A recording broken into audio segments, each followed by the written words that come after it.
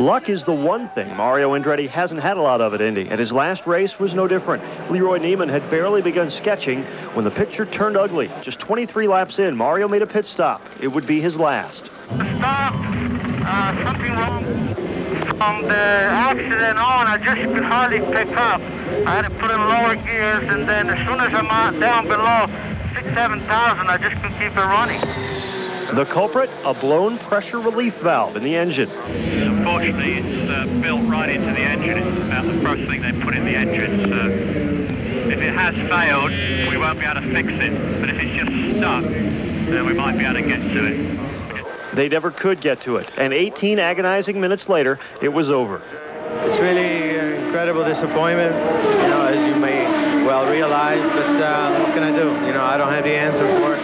You know, I heard that he was out, and I thought, what a bummer, and I radioed to the guys, well, maybe we can win it for Dad, you know. Now, the next to last place that Mario Andretti wanted to finish his last race was next to last place, but that's where he is. And he'll never get the chance to go out on a high note. That hurts his fans as much as it does the legend himself. That's what makes everything bearable, really, you know, that feeling of genuine support, the emotion has been so phenomenal, and I'm just feel so very blessed because of that. Mario may have slowed down and finally stopped, but his legend never will. Ken Tomash for Trackside 6.